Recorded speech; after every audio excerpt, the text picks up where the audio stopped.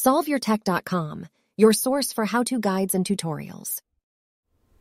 Welcome to our video about how to enable auto rotate on iPhone 16. If this guide helps you out, then please consider subscribing and liking this video. Some of the apps on your iPhone allow you to switch between portrait and landscape orientation based on how you're holding your phone. For example, Safari is one of the apps that supports this. But if you open up your phone and you try and turn your phone from portrait orientation to landscape orientation and nothing's happening, then it might be due to a setting called portrait orientation lock. Fortunately, it's easy to turn this off so that you can start to rotate your phone between these orientations. You can do this by opening the control center, which you do by swiping down from the top right corner of the screen. Now you just need to look for this button that looks like a lock with an arrow around it, and then you can tap that button.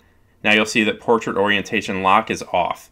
So now if we go back into Safari and we turn our phone from portrait to landscape, then the display is going to change to accommodate that switch, and you'll be able to view the app that you're currently using and the orientation that you want. So you get it back to portrait, just go back to portrait mode, and you're all set. Note that not every app can switch between portrait and landscape mode.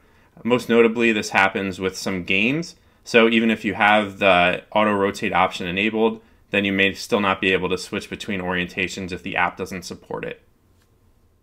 Make sure to like this video and subscribe to our channel to see more tech guides like this one.